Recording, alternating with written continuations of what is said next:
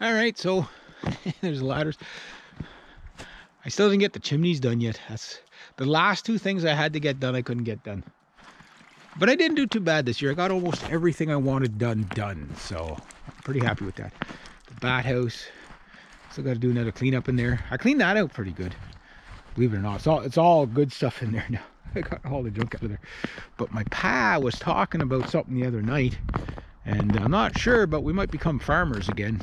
Well, gonna raise a couple of chickens and birds, right? So we'll have a look at the meat bird situation. If I can even get in there. My poor trucks. Gotta get that thing into a garage. Gotta get that work done. There's always so much work to do. That there, I gotta get that little pressure washer thing working so I can really clean this thing good before I wax it. Like it's not as bad as it looks. It's bad, but it's not as bad as it looks. That boat, actually, when you shine it up there, it's quite. But it gets so freaking dirty. Like there's always moss and shit growing on it. It's like how, you know. Boats are very hard to keep clean. A lot of work keeping a boat. See, my dad made a trail here. Not a deer trail. Something around my trucks. Poor Thunder. Oh, my poor buddy. I was talking to what the hell's his name again?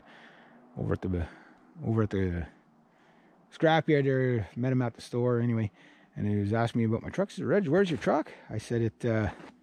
Started explaining the problems. He goes, he says, might be some bad plugs. He goes, sometimes the plugs will arc, right?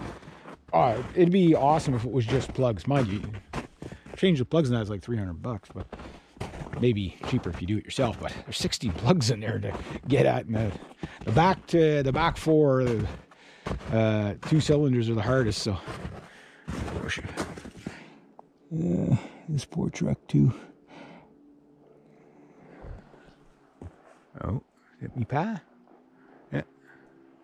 Me pa and his new truck. His brand new truck. So, I'm going to check out this. I'll have to fix the fence. I got lots of fencing in there. That one's kind of scrapped, but I get fence like that all the time anyway, so. But, yeah, I got to clean all this out so we can get chickens in there for next year. Figure out what I'm going to do with this. I bought myself a jigsaw so I could finally turn these into beaver hoops. I don't want to do every sheet, but I do want to make quite a few. I got 1, 2, 3, 4 sheets. Yeah, I might as well use them up. Make, stretchers of all kinds out of them.